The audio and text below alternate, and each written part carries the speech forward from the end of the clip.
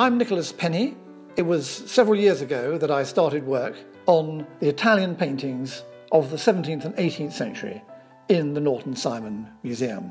And now that this splendid catalogue has been published, I'm celebrating with 3 short videos concerning some of the discoveries I made in the course of compiling the catalogue.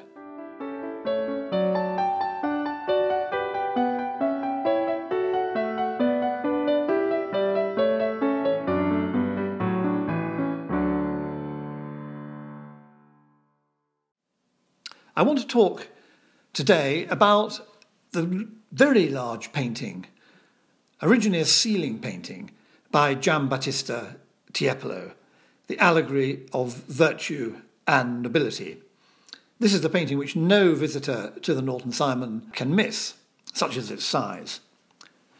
It's very rare with the paintings that I've been cataloguing for the Norton Simon that one can trace their entire history, everyone who owned them and everywhere that they've been since being created by the artist and finding their way to Pasadena. Since its arrival in California, much more has been discovered about it. We know for certain that it was made for a very large palazzo on the Grand Canal near the Rialto Bridge. And this great palace belonged to the Manin family. The Manin included the Doge of Venice, the last Doge of Venice before the Republic fell to the forces of General Bonaparte at the end of the 18th century. So it's rather an extraordinary thought that this painting was hanging in this great palace with this particular historic association. We then know that it was rolled up.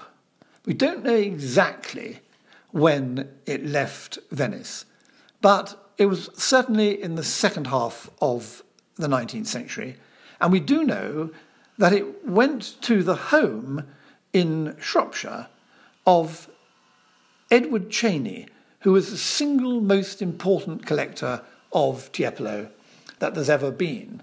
He collected almost all the drawings by Tiepolo that now survive, and he collected a very great many smaller paintings and works by other Venetian artists. He lived in Venice for some time. But Tiepolo had been somewhat neglected as an artist, had fallen somewhat out of fashion, and he'd come back into fashion only at that period, and partly as a result of Cheney's activities. And we know that Cheney put the painting back on a ceiling in his own house called Badger Hall. And it was there that it was discovered by a great Italian art dealer who took it and put it on the ceiling of his villa in Florence. And it was from there that it eventually was exported. So we know almost everything about it. But what was its subject? What's going on in this painting? And one of the interesting things I discovered in investigating that was that people didn't really care terribly much about its title in the 18th century. We like to think that allegories, and this is an allegory, had very important and precise meanings, but it's not at all certain that this really was the case. It's certain that the woman falling out of the picture and wearing very dark clothes and being beaten up by a little winged figure is ignorance. But even the word ignorance, I should emphasize, probably didn't quite mean just a lack of education, such as it means to us today. I think it meant a kind of uncouthness and just a general bad behaviour. And these would be banished by the allegorical figures representing virtue and nobility. But virtue didn't really just mean virtue as it does today. It meant vertu, which was a type of conduct of a correct but also perhaps of a rather grand kind. And nobility, nobiltà, that also seems perhaps rather surprising to us. But the patrician families of Venice were very proud of their great traditions and of the standards that they maintained. And I think that's what these two ladies really stand for. They stand for the grandeur and splendour of the aristocracy of Venice, the patrician families of Venice. And they're linked together.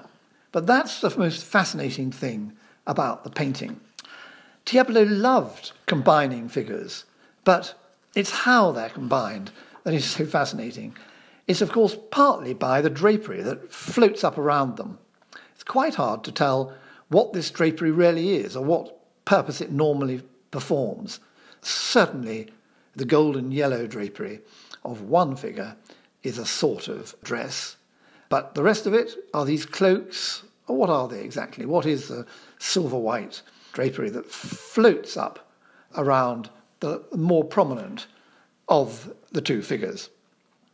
Tiepolo loved floating drapery. He must have spent ages looking at cloth on washing lines with the wind slightly underneath it, because that's one of the things that really helps his figures to seem at home in the clouds and in the sky, which was one of his great achievements as an artist. It's quite difficult to put these figures together in a logical way. Try and find the hand of the foremost figure. You'll find, in fact, that it's looped round the wrist of the other figure who's holding a little statuette. Try and place onto her body the arm that protrudes holding the crown. It's not really anatomically obvious how they fit together. And I mentioned the draperies, and which drapery belongs to which figure is an interesting question. And you'll see that that wonderful, bright rose drapery, which is on the lowest patch of colour there, can't really be attached to anything that we can see. And then one of the things I like most, and I think is most clever about this painting, is that, of course, no female figure who has wings has only got one wing. But the wing on our left of that foremost figure is at first not at all easy to find. And it really is going to get in the way of this union of the two figures, the way that they're really a single unit embracing in the sky. But Tiepolo has blown up a piece of cloudy drapery behind the two heads, which acts as a sort of equivalent to the more prominent wing on the right. All of this is very witty and very enjoyable, and so too are the little putti who are helping these figures, or trying to help these figures, stay in the air. And there's another one at the very top of the picture, but you can only see a bottom and two legs as it flies out of the painting. Altogether, it's always worth looking carefully at Tiepolo's clouds and the colour of those clouds and the way in which some of those colours are found in the figures as well. How do they stay so well in the sky? And from where should we be seeing them? We recognise this as a ceiling painting, but we don't feel quite sure when we look at it at what we would be seeing first if we came into a room, a grand room on the Grand Canal in the palace for which this was originally made. And in fact, Tiepolo was very much admired and has been very much admired ever since for the way that he made paintings which can be seen from different points of view. And that's one reason why he didn't like including architectural elements in his ceiling paintings, because they always look wrong unless you were in just one place. But his figures look good from different points of view. And that's one reason why, although we recognise immediately that this is a ceiling painting, it can be enjoyed hanging on the wall of a great gallery.